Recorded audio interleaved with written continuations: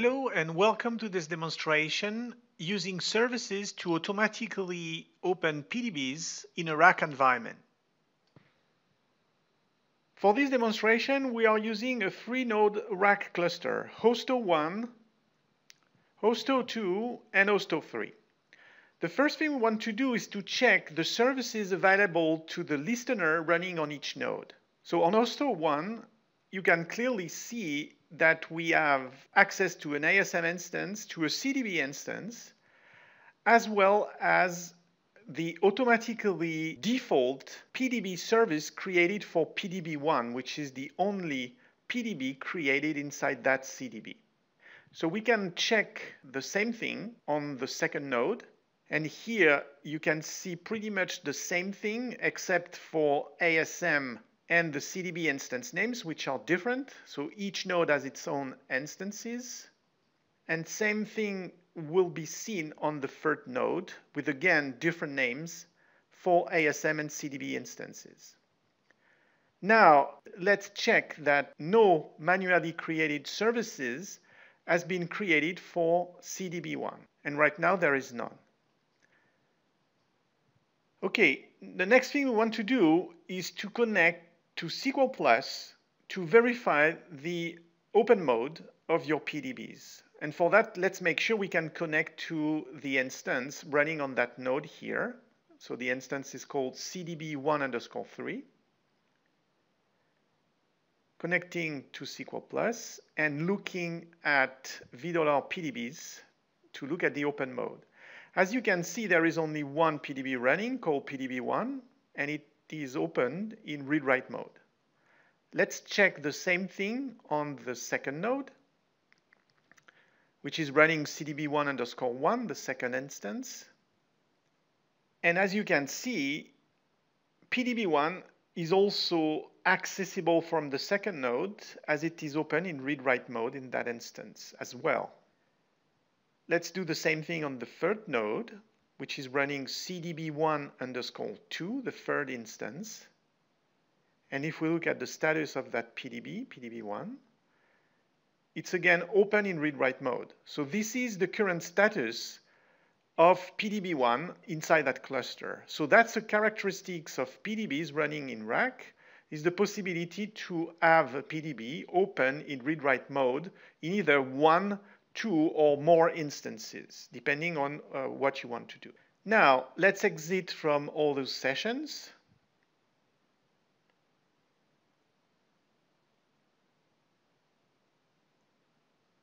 And again, here we verify the manually created services for CDB1. Right now, none exist, as we've seen already. Now, what we want to do is to see the implication of starting and stopping database in a RAC environment and to see what are the consequences on the open mode of your PDBs. So here, we're going to stop CDB1, first of all. And before starting it up again, we want to show you this -eval option of the srvctl start database command, which tells you basically on which node the database instances are going to be started. So here, database CDB1 will be started on all 3 nodes. Now, if we look at the status of CDB1, it is not running on any of the node because we just stopped it before. Now it's time to start up the database. So CDB1 is started up. And now we can verify the status to make sure that it is running on each of the nodes, which is the case. Again, if we connect to SQL Plus on the first node and look at the open mode, you're going to see the difference here. So PDB1 is now in mounted mode, while it used to be in read-write mode before. So let's check the same on the second node. And you're going to see the same result. So PDB1 is in mounted mode. Let's check the third one. and same result. So which basically means that by default, when you start up a database or a consolidated database or CDB in a RAC environment, the PDBs are not automatically started. Now let's exit from the first SQL Plus session. And what we're going to do now is to create a service that we call myPDB1 serve. So we're going to create it for database CDB1 and especially for that particular PDB that exists, which is called PDB1. So we want an automatic placement of the service inside the server pool that is called CDB1 pool. And the cardinality for this service will be 1. So the service will run on only one instance from the pool. That's what we are saying here. So let's create that service. Perfect. And let's verify for the sake of this demonstration that the server pool, CDB1 pool, exists. And it's comprised of the three servers, the three hosts that we are using for this demo. Now, before we start the myPDB1 serve that we just created, let's eval on which node it's going to be started. So it will be started on host 02. So time to start it up. And look at the status of the services manually created for CDB1. And as you can clearly see, the myPDB1 serve is now running on host 02. So what is the consequence of having started that manually created service on your PDB? That's what we are going to check right now. So again, if we connect to the first instance using SQL Plus, and look at the open mode of the PDB, it's still in mounted mode on the first node. Now, if we look at it on the second node, the open mode is now a read-write, and that's the exact consequence of having started the associated service for PDB1. So it automatically opened in read-write mode your PDB on the second node in this case. If we look at the third node, the status is still mounted. Okay, so let's exit from the first session. And now we just show you here how you can use that manually created service to connect to your PDB without knowing on which instance it is open in read-write mode. So using the scan name cluster01-scan and the service name myPDB1 serve. Here, even if we are connected from the first node, is going to connect you automatically to the available instance that is running your PDB1 in read-write mode, in which case here it's going to be the second node. So we just verify that we can connect and exit again.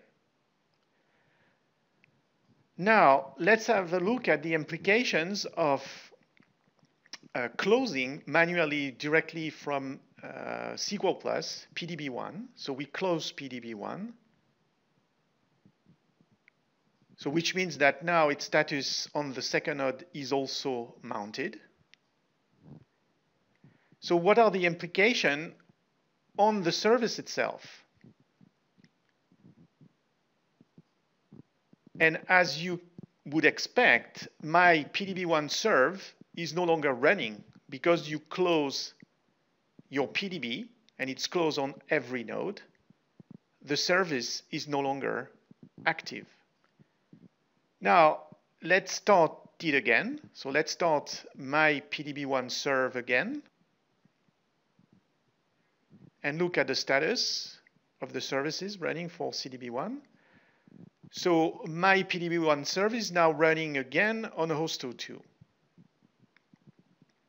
So what are the implications? If we look at the open mode of your PDB on the second node, because we closed it manually before, it was in mounted mode, but now, because we start up the service, you can clearly see that the PDB was open in read-write mode again, while it's still in mounted mode on the third node and the first node as well. Now, let's stop the service and see what are the implications on the PDB itself. So if we look at the status of the services, none are running right now.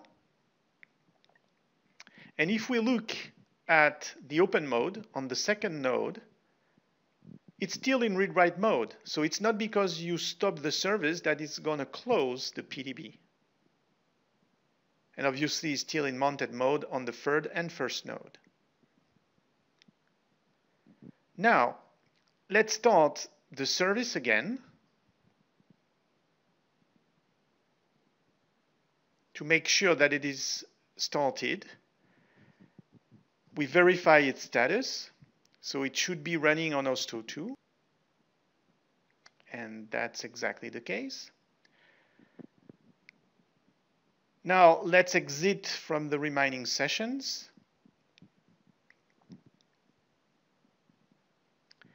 And what we want to do now is to look at the implication of stopping and starting the database, which is called CDB1 again in this case. So first of all, we stop the database. Then we make sure that it's down on all three nodes, which is the case. Now we look at the service. And because we stop the database, the service associated to that database is also stopped. And now what we want to do is to start the database again. But before, let's use again this eval command to see where the database is going to be started. So here it tells you that it's going to start the database on all three nodes. But it's also going to start automatically my PDB1 serve on host 03 in this case. So let's do the start command and see the implications. So if we look at the status, we are now certain that the database is running on all three nodes and that my PDB1 service is running on host 03. Again, we have the possibility from the first node to use this manually created service and the scan name to connect directly to the third instance automatically, so without knowing the placement of the service itself. So here we connect to the PDB1 database.